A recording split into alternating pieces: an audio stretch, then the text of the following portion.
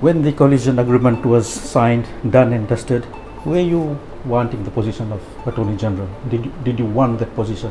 Me personally, even if I had sat as a backbencher, the important thing was that the change needed to happen.